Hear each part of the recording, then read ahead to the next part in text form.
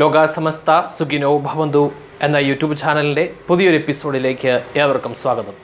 നമ്മളിന്ന് ഈ വീഡിയോയിൽ പരിചയപ്പെടുന്നത് നമ്മുടെ ശരീരത്തിലെ നീര് പൂർണ്ണമായി ഒഴിവാക്കാനുള്ള ചില ഒറ്റമൂലികളാണ്. പ്രത്യേകിച്ച് സൈഡ് എഫക്റ്റുകളൊന്നുമില്ലാത്തത് കൊണ്ട് ധൈര്യമായി ഉപയോഗിക്കാവുന്നതാണ്. ഈ വീഡിയോ നിങ്ങൾ ആദ്യം മുതൽ അവസാനം വരെ കാണാൻ ശ്രമിക്കുക. അതുപോലെ ആദ്യമായിട്ടാണ് ഈ വീഡിയോ നിങ്ങൾ കാണുന്നതെങ്കിൽ ഈ ചാനൽ സബ്സ്ക്രൈബ് ചെയ്യുക. അതുപോലെ ബെൽ ഐക്കൺ കൂടെ ഒന്ന് എനേബിൾ ചെയ്യുക.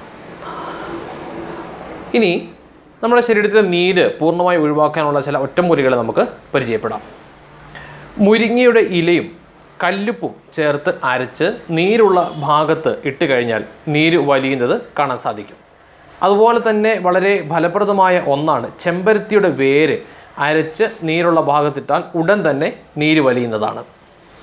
വാളൻ പുളിയുടെ ഇല കളഞ്ഞതിന് ശേഷം അതിൽ കിട്ടുന്ന ഞരമ്പുകൾ അത് നന്നായിട്ട് ചതച്ച് ഒരു വെള്ളത്തിലിട്ട് ആവി പിടിച്ചാൽ കവിളിലെ നീരും അതുപോലെ പല്ലുവേദനയും മാറിക്കിട്ടും. അതിനോടൊപ്പം തന്നെ ചെയ്യാൻ പറ്റിയ ഒരു കാര്യമാണ് 5 വെളുത്തുള്ളി അത് അരമുറി തേങ്ങാപ്പാലിൽ പുഴുങ്ങിയെടുത്ത് അരച്ച് നീരുള്ള ഭാഗത്ത്, പ്രത്യേകിച്ച് നമ്മുടെ കഴുത്തിലൊക്കെ ഉണ്ടാകുന്ന നീരിന് വളരെ ഫലപ്രദമായി ഉപയോഗിക്കാവുന്ന ഒന്നാണ്. അതുപോലെ വാളൻ പുളിയുടെ ഇലയും കല്ലുപ്പും ചേർത്ത് അരച്ചിട്ടാൽ വാതസംബന്ധമായിട്ടുണ്ടാകുന്ന നീരിനും വേദനയ്ക്കും വളരെ ഫലപ്രദമായി ഉപയോഗിക്കാവുന്നതാണ്.